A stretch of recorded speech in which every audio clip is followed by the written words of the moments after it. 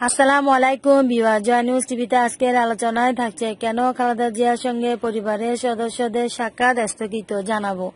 শামীমের 365 কোটি টাকা খালেদের 34 সম্রাটের তেমন নেই। সমস্ত আলোচনাগুলো জানতে ভিডিওটি শেষ পর্যন্ত দেখুন আর আমাদের চ্যানেলটি লাইক, কমেন্টস, শেয়ার এবং সাবস্ক্রাইব করুন। এদিকে গত 1.5 বছরের অধিক সময় ধরে কারাবন্দী বিএনপি চেয়ারপারসন খালেদা জিয়ার সঙ্গে তার পরিবারের সদস্যদের সাক্ষাৎকারের কথা থাকলেও তা স্থগিত করা হয়েছে। শনিবার বিকেলে এই সাক্ষাৎকারের কথা ছিল, তবে অনিবার্য কারণে খালেদা জিয়ার সঙ্গে পরিবারের সদস্যদের সাক্ষাৎ স্থগিত হয়েছে। বিএনপি চেয়ারপারসনের প্রেস উইংয়ের সদস্য শাহরিয়ার কবির খান যুগান্তরকে এই তথ্য জানিয়েছেন।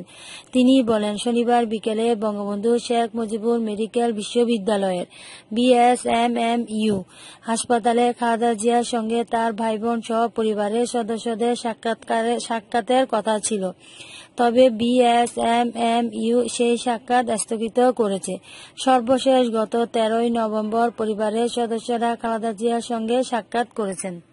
ওদিকে সাম্প্রতিক শুদ্ধি অভিযানের মধ্যে দুর্নীতি মামলা তদন্ত করতে গিয়ে এই পর্যন্ত প্রায় 450 কোটি টাকার সম্পদ অবরুদ্ধ করেছে দুর্নীতি দমন কমিশন দুদক। এর মধ্যে নগদ টাকার পরিমাণে বেশি। আদালতের নির্দেশে 16টি মামলায় অবরুদ্ধ করা টাকার পরিমাণ 362 কোটিও বেশি, আর সম্পদের পরিমাণ 78 কোটি টাকার বেশি। দুদক ও আদালত সূত্র জানায়, কথিত যুবলীগ নেতা ও ঠিকাদার গোলাম কিবরিয়া শামীমের GK শামীম সম্পদে সবচেয়ে বেশি।